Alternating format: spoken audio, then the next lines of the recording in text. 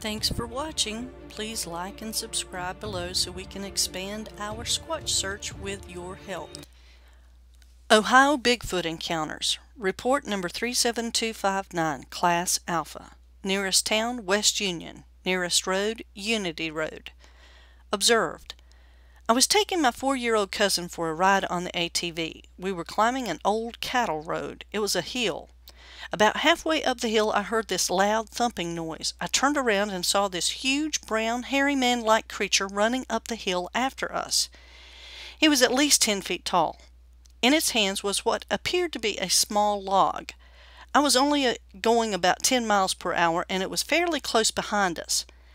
Finally, we got to the top of the hill into this grass opening, and I laid on the gas. I was up to about 30 miles per hour. It wasn't close to us, but it wasn't far away. At the time we were almost out of the field, it hurled the log at us. It landed fairly far away. I came back the next day and the log was not there. Also noticed, at least 10 feet tall, large strides, tremendous arm strength.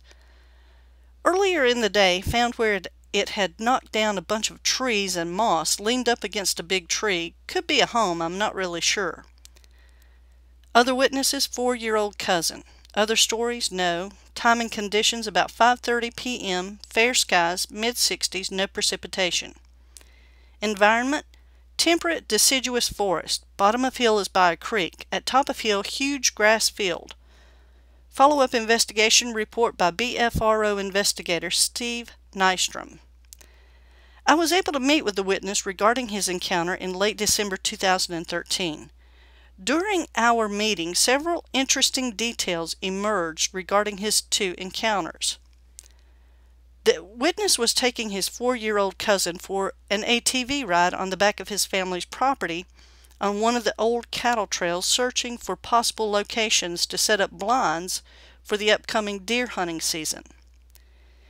It was mid-November around 5:30 p.m. and the sun was starting to set.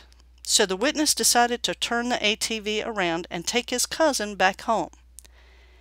As they were riding up the hill on the ATV, the witness heard a loud thumping noise. Not sure what it was, he turned around and saw a large, dark brown, hairy, man-like creature about 10 feet behind the ATV, chasing them up the hill. Due to the incline of the hill and the ruts on the trail, the witness could only travel about 10 miles per hour.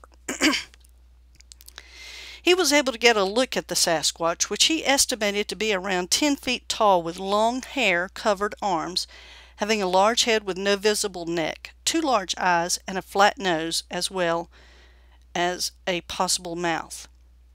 His 4-year-old cousin also turned his head around to see what was going on and pointed to the Sasquatch for a few seconds as they were fleeing. As they approached the top of the hill and were entering a large field, the road conditions improved and the witness hit the throttle and eventually got the ATV up to around 30 miles per hour. At this point, he was able to put some distance, but surprisingly not much, between the Sasquatch and the ATV. As they were exiting the field and about to get on the dirt road leading back to the house, the Sasquatch hurled the small log it had been carrying at them, but it did not come close to hitting the ATV. When the witness and his cousin arrived back at his house, he was still stunned by what had just happened. However, his 4-year-old cousin thought it was really cool being chased by the big hairy man and could not stop talking about it. He still mentions it periodically to this day. The witness offered to arrange an interview with his young cousin, but I had to decline due to time constraints. The witness had a second Sasquatch encounter about a year later in the same general area. In November 2013, he drove his ATV out on the same trail where he had the Sasquatch encounter the previous year to find a location for his blind a few days before deer season. The witness was alone this time with just his portable blind, deer rifle, and a set of binoculars.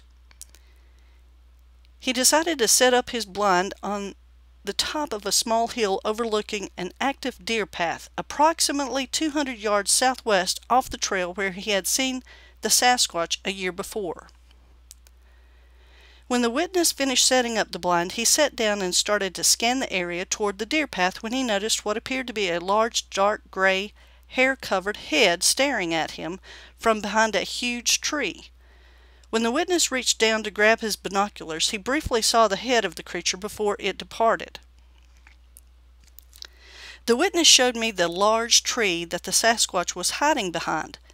A few yards behind the huge tree there was a small creek embankment, which combined with the brush provided the Sasquatch with fairly good cover and concealment to prevent it from being observed.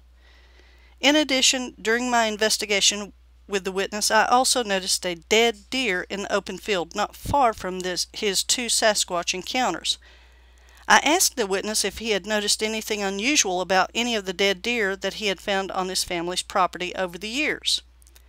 The only thing unusual that he could recall was at the time of his two Sasquatch encounters, there were some deer carcasses in the vicinity of the sightings that had the legs completely ripped off. Also, there was no apparent wounds from gunshots or arrows on the dead deer, which was more typical during hunting season. Based on the details that he provided and his private demeanor, I strongly believe that the individual is a very credible witness, who did in fact have two distinct Sasquatch encounters on his family's property. The Adams County region of southwest Ohio has had a number of reported Sasquatch encounters over the years. There is also an abundance of food, water, and wooded areas that are capable of sustaining a Sasquatch population.